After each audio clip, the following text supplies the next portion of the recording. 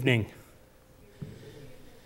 and welcome to this Ash Wednesday service, both to those who are gathered here in our sanctuary as well as those who join us from our live stream.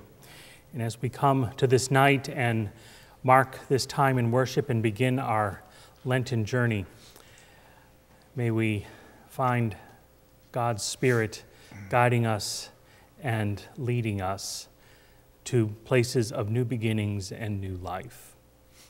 So may we now turn our hearts and our minds and our spirits to the worship of God.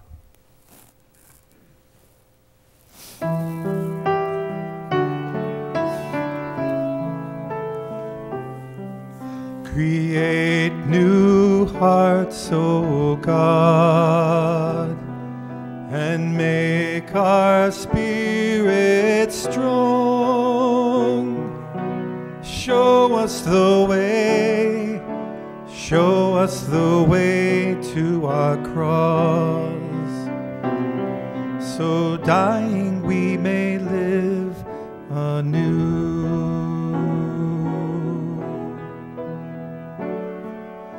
Have mercy, O God, in your goodness, O God. Show us your love and forgiveness. From all our guilt, please wash us, O Lord. From all our sin, make us whole. From all our sin, make us whole. Create new hearts, O God, and make our spirits strong. Show us the way to our cross, so dying we may live anew.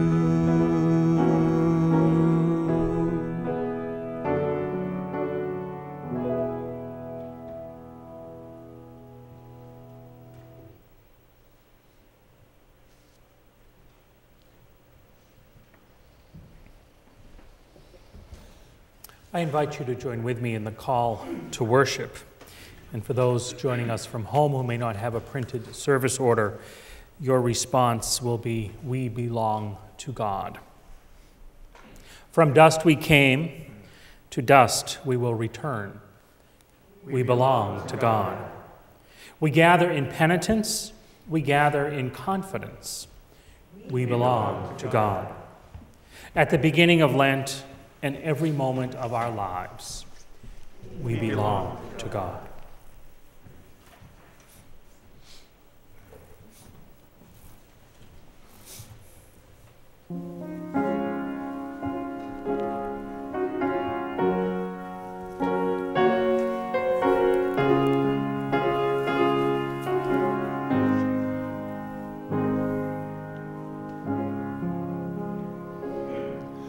Just as I am without one plea, but that thy blood was shed for me, and that thou biddest come to thee, O Lamb of God, I come. I come. Just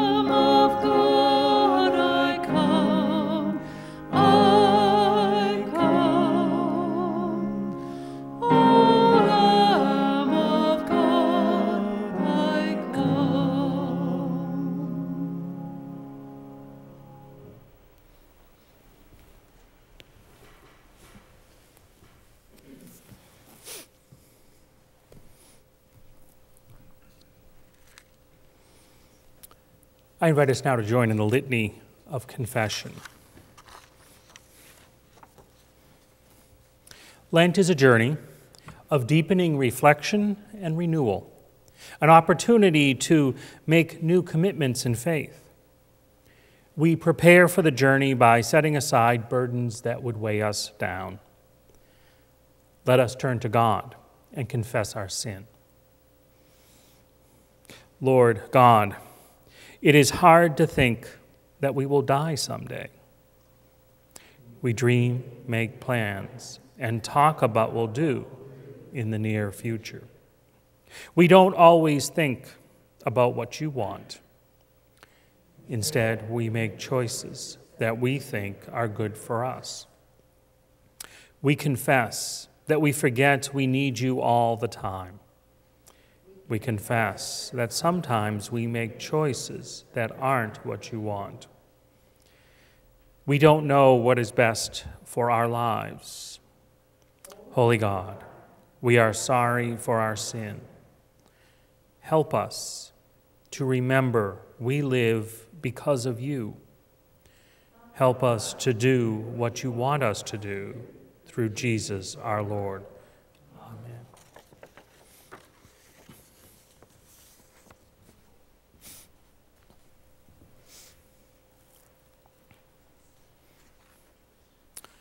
We begin our journey to Easter with the sign of ashes. In keeping with the ancient tradition of the Christian church, ashes are placed on the forehead of worshipers. The ancient sign speaks of the frailty and uncertainty of human life, calls for heartfelt repentance, and urges us to place our hope in God alone. They are accompanied with words from Genesis. Remember, you are dust, and to dust you return. Let us pray. Almighty God, you have created us out of dust of the earth. May these ashes remind us of our mortality and penitence, and teach us again that only by your gracious gift are we given everlasting life through Jesus Christ, our Savior. Amen. And for all of us here, and if you're joining us from your home, if you have ashes and would like to place them on your forehead, I invite you to take a finger and to place them in the ash, and then to make the mark of the cross upon your forehead. And if you're a family, you're welcome to certainly do that for one another if you wish. Remember, you are dust, and to dust you return. Remember, you are dust, and to dust you return. Remember, you are dust, and to dust you return.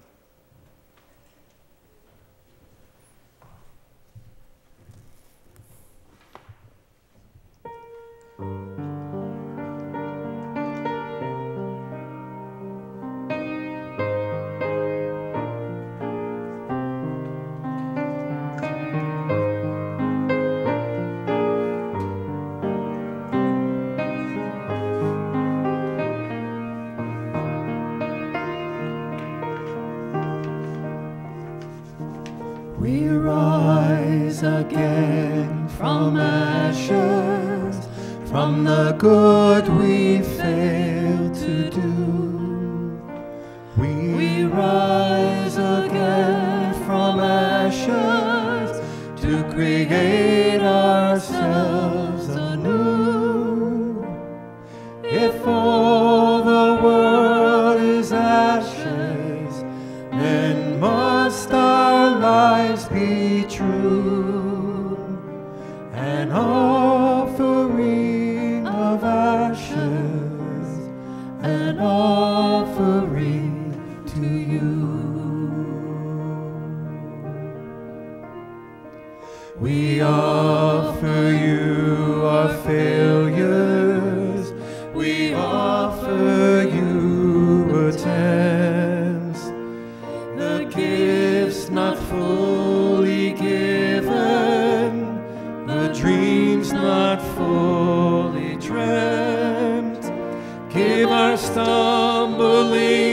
direction. Give our visions wider view. An offering of ashes, an offering to you.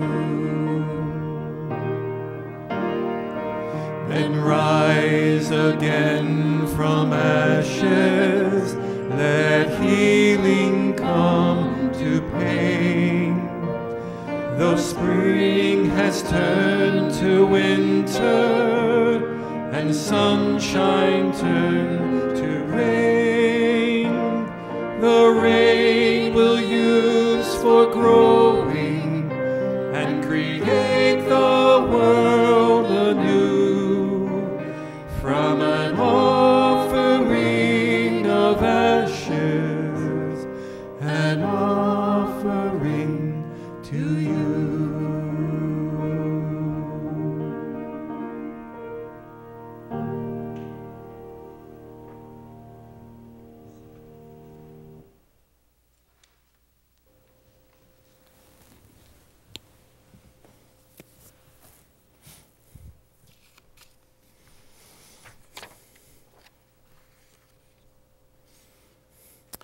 Siblings in Christ, receive this assurance of forgiveness. Remember these words from the Apostle Paul. For I am convinced that neither death, nor life, nor angels, nor rulers, nor things present, nor things to come, nor powers, nor height, nor depth, nor anything else in all of creation will be able to separate us from the love of God in Christ Jesus our Lord. Thanks be to God. The words of Scripture that greet us this evening begin with the words from the Old Testament prophet Isaiah. Receive these words from chapter 58, beginning in verse 1. Shout out, do not hold back. Lift up your voice like a trumpet. Announce to my people their rebellion, to the house of Jacob their sins. Yet day after day they sought me and delight to know my ways, as if they were a nation that practiced righteousness and did not forsake the ordinance of their God. They ask me righteous judgments. They delight to draw near to God. Why do we fast, but you do not see? Why humble ourselves, but you do not notice? Look, you serve your own interest on your fast day and oppress all your workers. Look, you fast only to quarrel and to fight and to strike with a wicked fist. Such fasting as you do today will not make your voice heard on high. Is such the fast that I choose, a day to humble oneself? Is it to bow down the head like a bulrush and to lie in sackcloth and ashes? Will you call this a fast, a day acceptable to the Lord? Is not this the fast that I choose? To loose the bonds of injustice, to undo the thongs of the yoke, to let the oppressed go free, and to break every yoke? Is it not to share your bread with the hungry, to bring the homeless poor into your house, when you see the naked, to cover them, and not to hide yourself from your own kin? Then your light shall break forth like the dawn, and your healing shall spring up quickly. Your vindicator shall go before you. The glory of the Lord shall be your rear guard. Then you shall call, and the Lord will answer. You shall cry for help, and he will say, Here I am.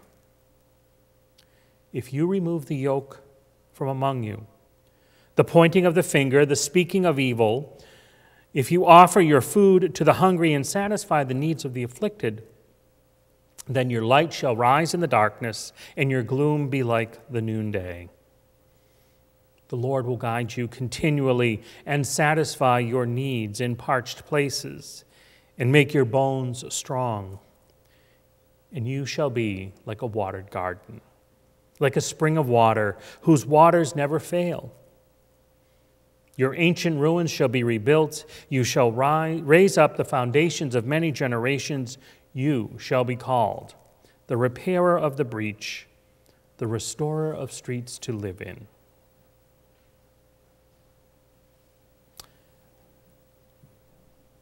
And receive also these words from the Gospel of Matthew. I read from chapter 6, beginning in verse 1. Beware of practicing your piety before others, in order to be seen by them, for then you have no reward from your Father in heaven. So whenever you give alms, do not sound the trumpet before you, as the hypocrites do in the synagogues and in the streets, so that they may be praised by others. Truly I tell you, they have received their reward. But when you give alms, do not let your left hand know what your right hand is doing, so that your alms may be done in secret, and your Father who sees in secret will reward you. And whenever you pray, do not be like the hypocrites, for they love to stand and pray in the synagogues and at the street corners so that they may be seen by others. Truly I tell you, they have received their reward. But whenever you pray, go into your room and shut the door, and pray to your Father in secret. And your Father who sees in secret will reward you. And whenever you fast, do not look dismal like the hypocrites, for they disfigure their faces so as to show others that they are fasting. Truly I tell you, they have received their reward.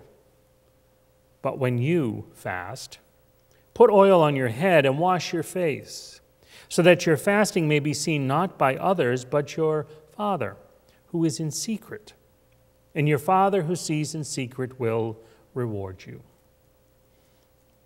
Do not store up for yourselves treasures on earth, where moth and rust consume and where thieves break in and steal. But store up for yourselves treasures in heaven, where neither moth nor rust consumes, and where thieves do not break in and steal. For where your heart is, where your treasure is, there your heart will also be. For the word of God in Scripture, for the word of God among us, for the word of God within us. Thanks be to God.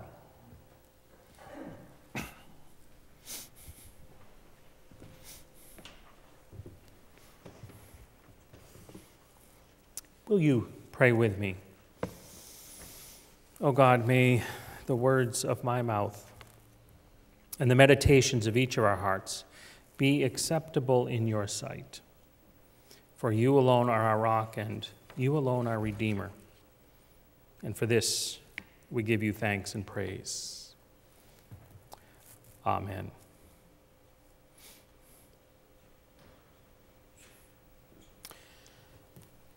Well, I have to tell you that Lent is probably my favorite season. Lent and Holy Week and Easter, my favorite time within the Christian year. And while some people probably have favorite stories they like to hear at Christmas time, I'll confess I have a favorite story for Lent. One that I read every year as a part of my entering into the season.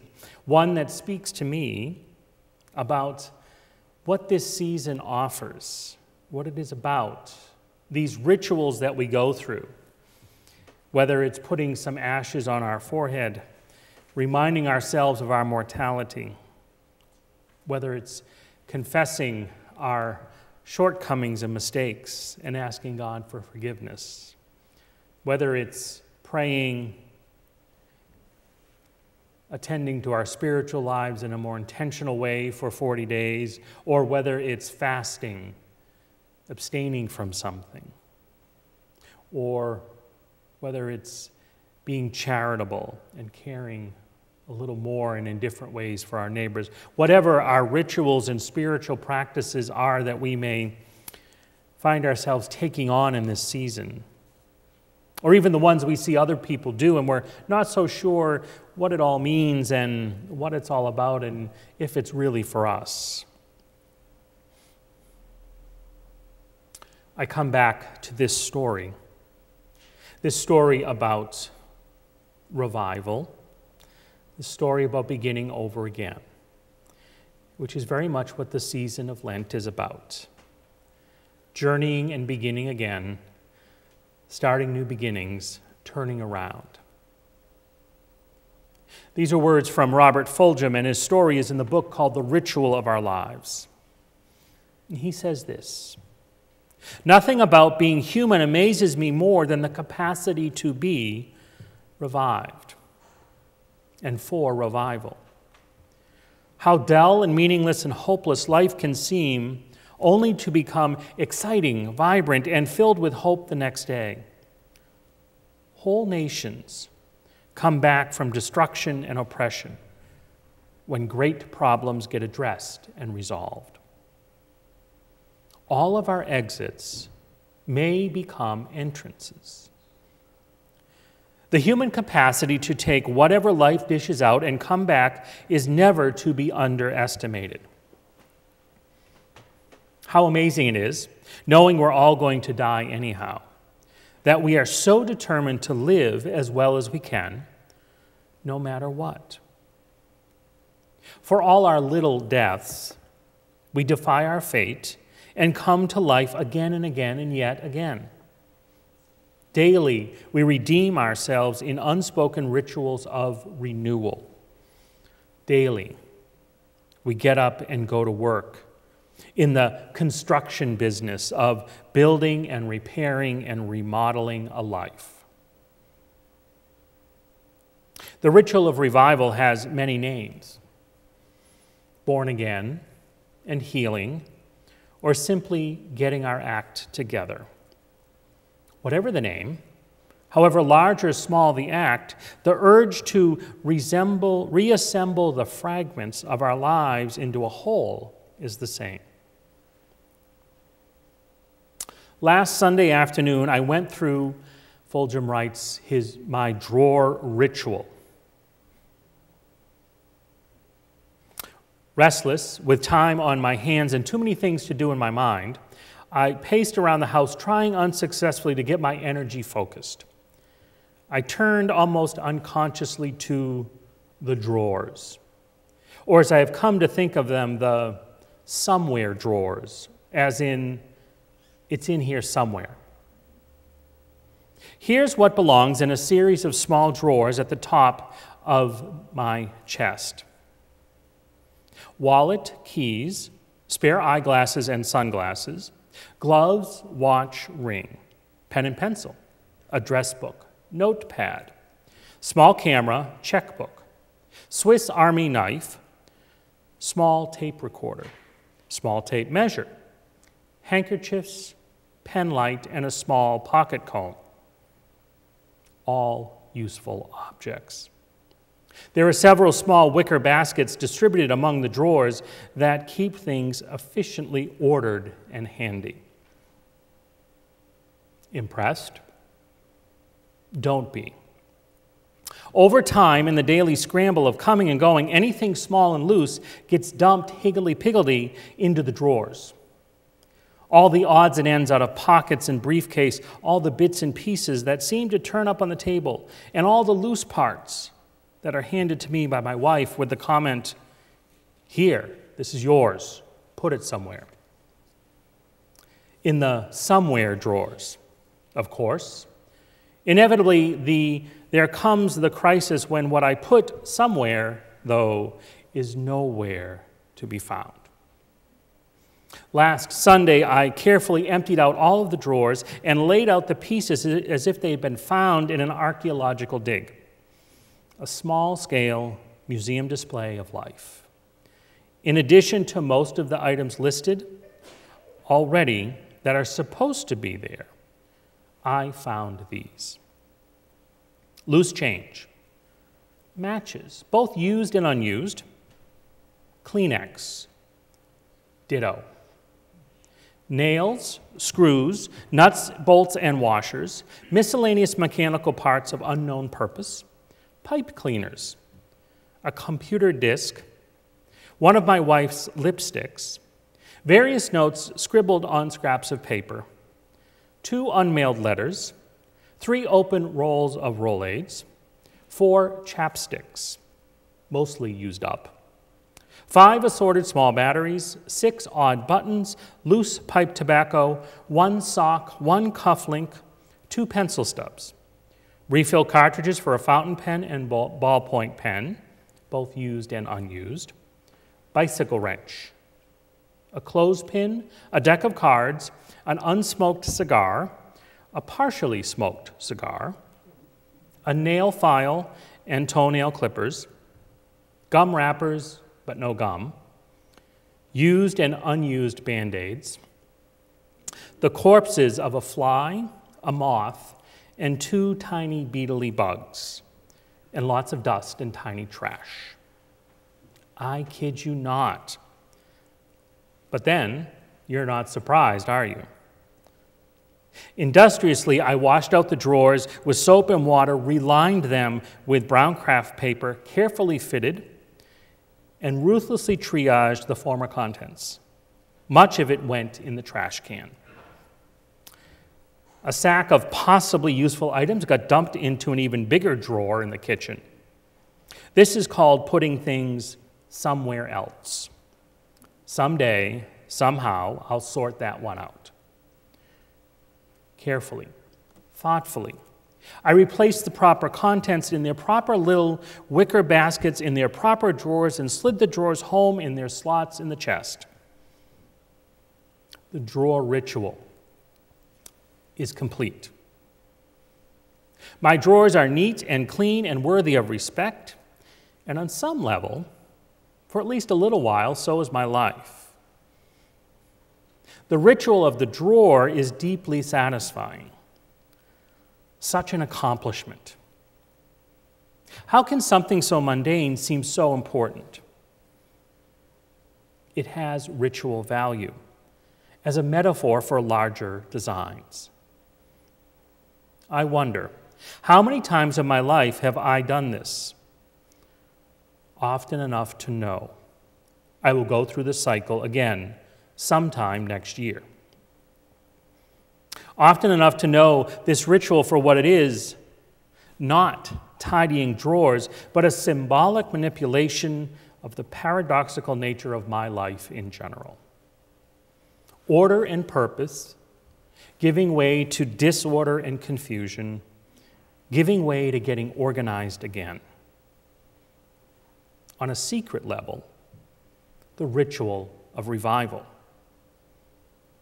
Even undressing, taking a shower and washing my hair and trimming my beard and filing my nails, and then getting into clean, fresh clothes will suffice sometimes. Same deal. Getting my act together. Whatever it takes, whatever works, to lever the wheels back on the tracks. For me, that's very much what Lent and the rituals and practices that are offered are about. Going back to the drawers, cleaning them out through a ritual of revival beginning again.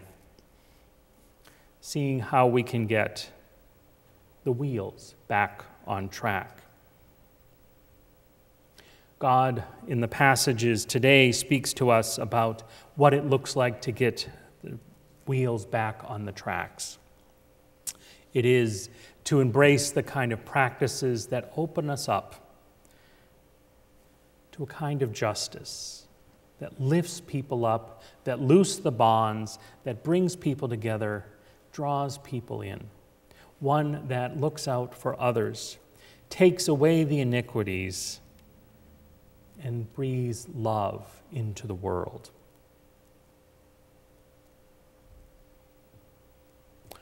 Fulgham goes on to say, what provokes this restless ritual of revision and revival. A need for structure, purpose, order in life, yes.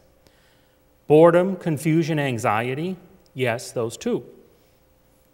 And sometimes sorrow, failure, and fear set us in motion. Cleansing and revival are called for. And the question now is how to die this death and come to life again. Confession and repentance are old rituals.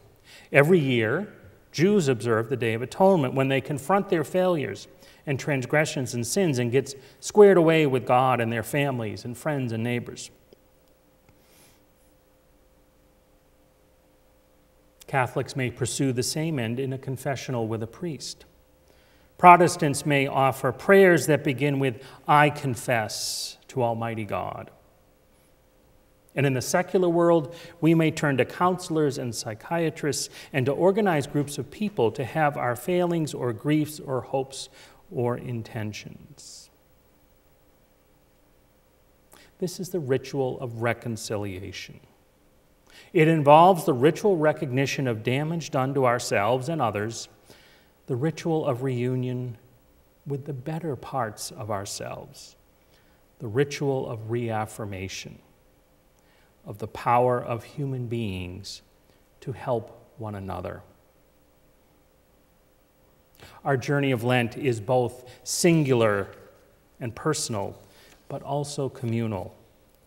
And it ultimately draws us to be not only closer to God, but also to one another, so that the kind of revival that is promised at the end of Lent, namely Easter, is the kind of promise that truly is good news for all of God's creation. Blessings to all of us on our Lenten journeys.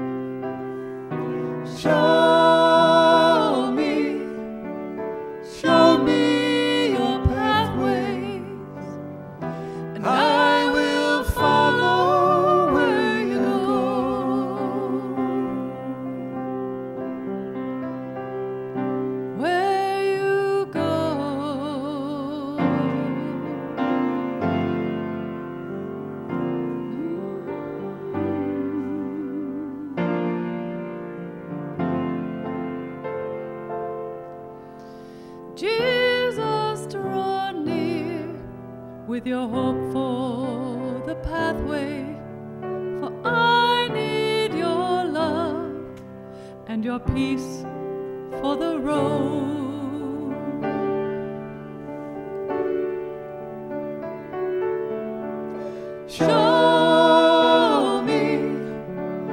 Show me your pathways, and I will follow where you go. Show me your pathways, and I will follow where you go.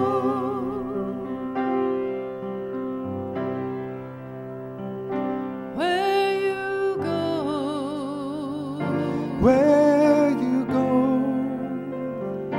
Where you go. where you go,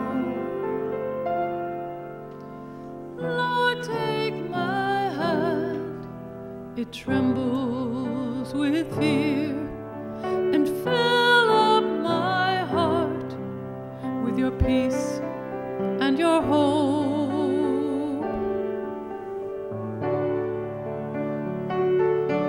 For it's you that I seek, and of you my heart speaks, and it's you my glance seeks, your presence I need.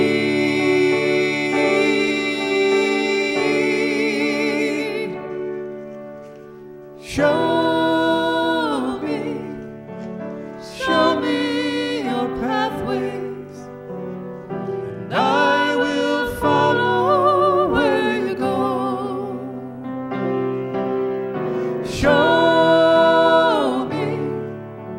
Show me your pathways, and I will follow where you go.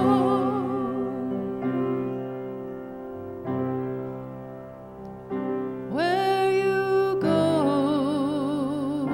Where you go, where you go. where you go.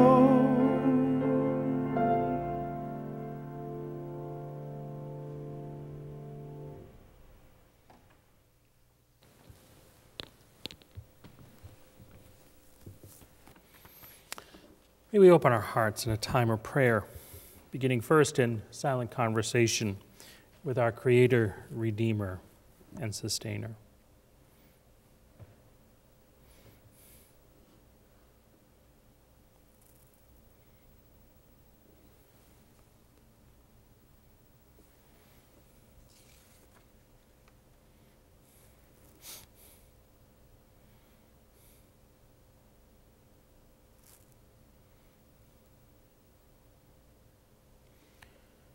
God of all seasons, in your pattern of things, there is a time for keeping and a time for losing, a time for building up and a time for pulling down.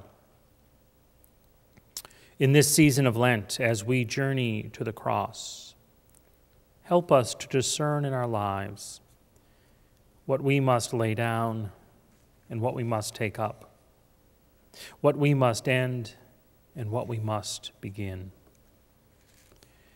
Give us grace to lead a disciplined life in glad faithfulness and with the joy that comes from a closer walk with Christ.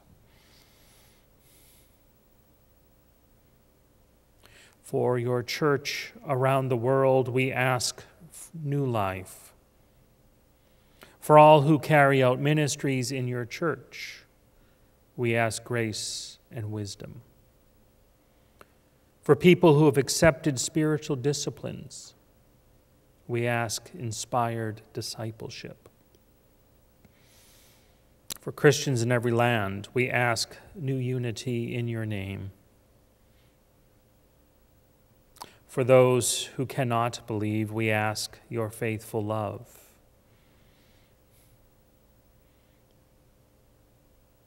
For rulers in every land, we ask your guidance.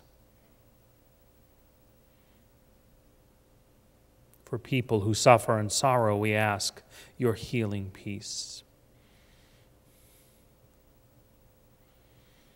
Holy God, your word, Jesus Christ, spoke peace to a sinful world and brought humanity the gift of reconciliation.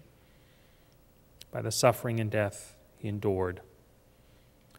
Teach us, who bear his name, to follow his example. May our faith, hope, and charity turn hatred to love, conflict to peace, and death to eternal life. Through Christ our Lord. So we humbly offer this prayer along with the silent meditations of our hearts, even as we are bold to pray as Jesus taught, saying, Our Father, who art in heaven, hallowed be thy name. Thy kingdom come, thy will be done, on earth as it is in heaven. Give us this day our daily bread, and forgive us our debts, as we forgive our debtors. And lead us not into temptation, but deliver us from evil. For thine is the kingdom, and the power, and the glory forever. Amen.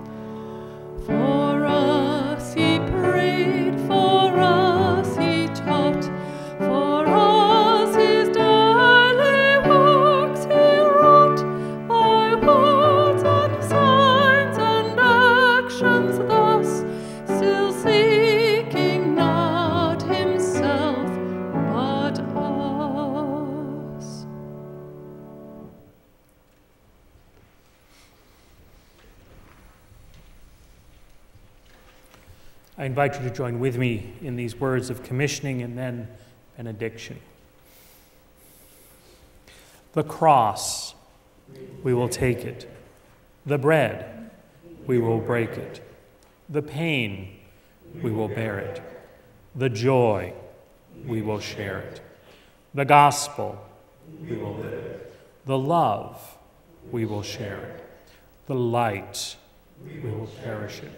The darkness, God shall perish it. Accomplish in us, O God, the work of your salvation, and we may show forth your glory. By the cross and passion of our Savior, bring us with all your saints to the joy of Christ's resurrection.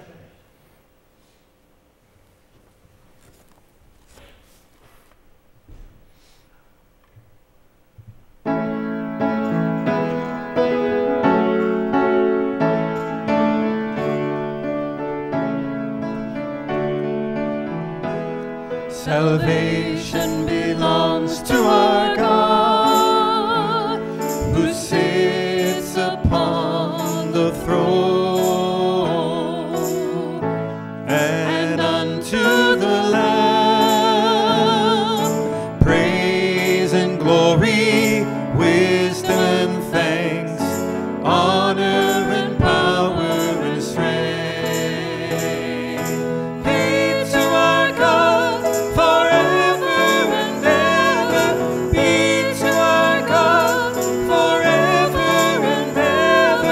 Be